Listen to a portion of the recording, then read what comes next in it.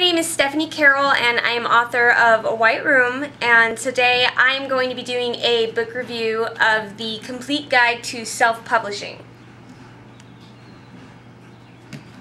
It is by Marilyn Ross and Sue Collier. I'm reviewing the 5th edition, and it's obviously a book about self-publishing. I've been doing some research into self-publishing, considering it, no decisions made yet, but it's a really big venture to take on. It's basically starting your own business, and you can't do that without researching the crap out of it, basically. So I got a whole bunch of books from the library, and I got something like 20 books from the library. I ended up getting busy and only read like about 5 of them, or scanned through about 5 of them. But this one was the one that seemed like it had the most valuable information to me, and it's obviously a very good book. It's in its 5th edition, probably more by the time I do this vlog. It also has on the cover 100,000 copies sold. That's quite the accomplishment. So, and it is not self-published. It's Writer's Digest books. It was probably originally self-published. But what can you say? Once you sell 100,000 books, you're probably going to get a bigger distributor. So it's a Writer's Digest books. But like I said, it has the most, I thought it had the most valuable information out of all the books that I had. Let me give you just kind of a brief overview of what the table of contents has. The first, it's broken into 1, 2, 3, 4, 5. There's so much information in here. For one thing, the table of contents is like 5 pages long, and it's broken into 7 sections. The first section is all about just kind of a brief overview of your options. You have, ways that you can self-publish. It goes into detail about the differences of traditional self-publishing and print-on-demand self-publishing. It seems to me a little bit biased against print-on-demand. It kind of says that it thinks print-on-demand is like a form of vanity in publishing. That I don't quite agree with, but I wouldn't suggest this book as far as a POD researching book. But still, it gives you some important information that even if you are doing POD publishing, you would want to read this, because it's got stuff in here that you wouldn't think about if you were just going to go do POD. It also talks about ebooks. A lot of people are just self-publishing with ebooks. They're not even doing the physical book anymore.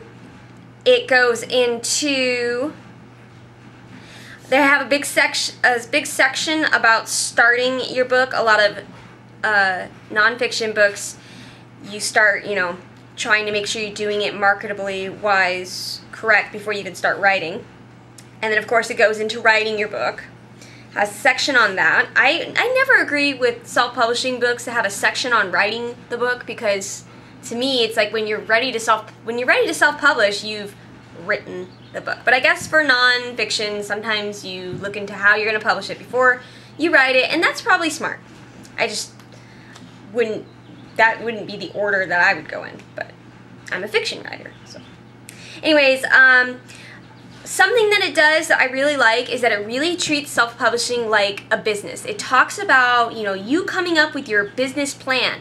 It tells you about all the things you have to do for registering your business, choosing a name for your business, getting the proper licenses and permits, taxes.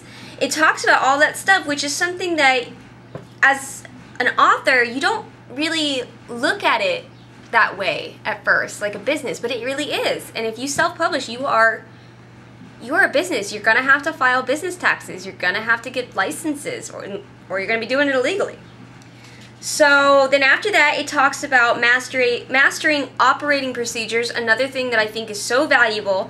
It talks about how to come up with a plan, how to do monthly expenses, bookkeeping, order fulfillment, monthly billings.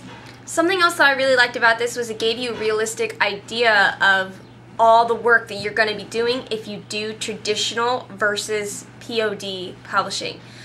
I was considering traditional publishing, and I still am.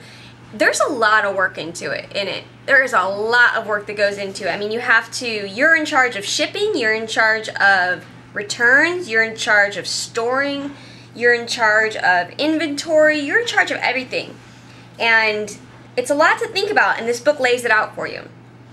Another thing the next one is important preparation activities. This talks about, choosing a publication date, your ISBN number, the Bookland EAN scanning symbol, Library of Congress card number, cataloging and publication program, and some other issues.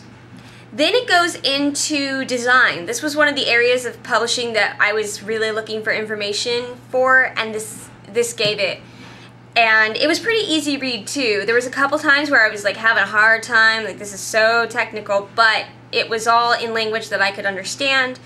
And I was probably just getting overwhelmed with like, there's a lot to do.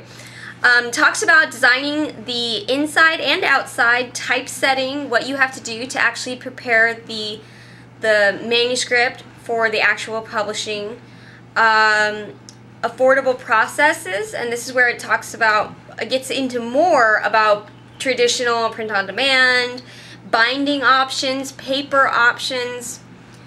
When I first thought about like choosing a paper, like just choose a paper, give me the cheapest paper, but there's actually good reason for the type of paper that you choose. There's a good reason for the type of ink that you choose, and good reasons for the type of binding you choose, and you would never think about these things.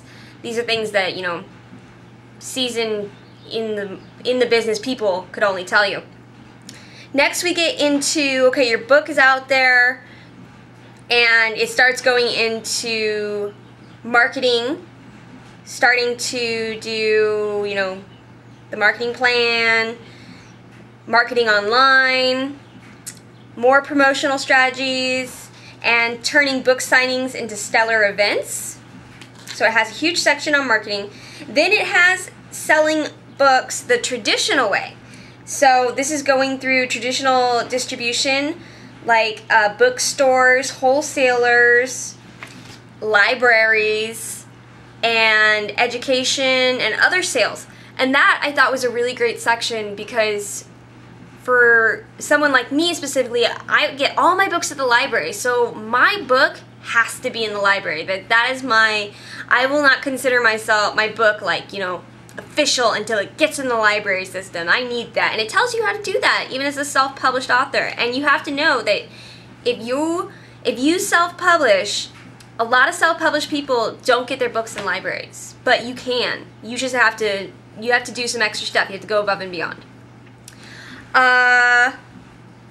And it talks a little bit about what trade publishers do and how they get stuff out there, targeting your audience, advertising, and a lot more things, tracking sales, more marketing.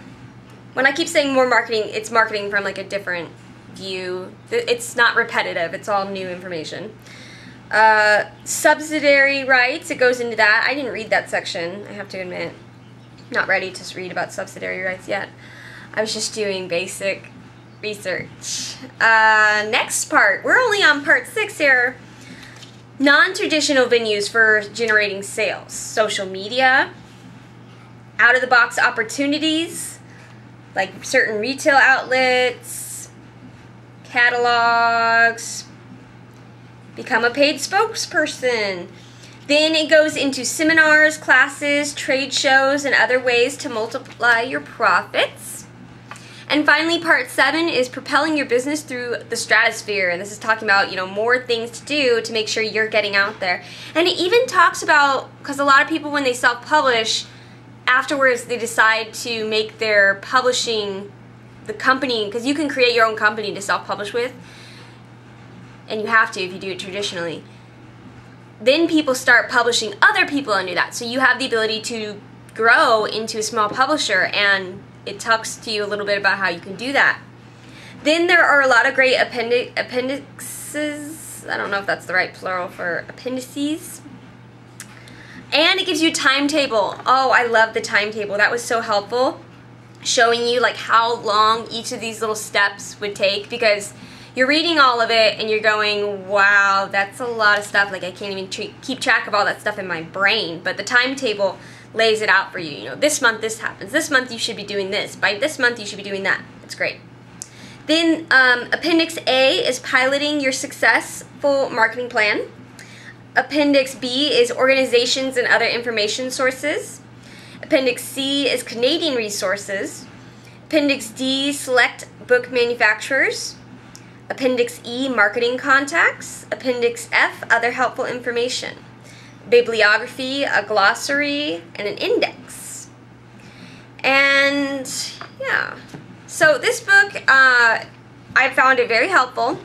And I think anybody who is, at the beginning of researching self-publishing and they kind of want to know the basics, what it's about, and all of it, not just little sections of it, this is the book right here.